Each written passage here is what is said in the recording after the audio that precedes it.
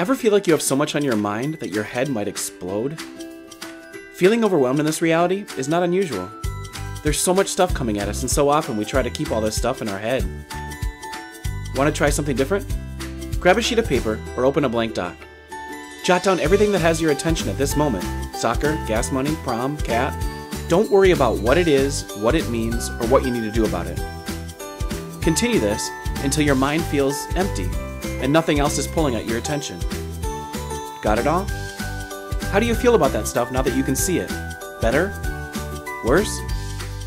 This is called a Mindsweep, and it can act like a laxative for a backed up brain.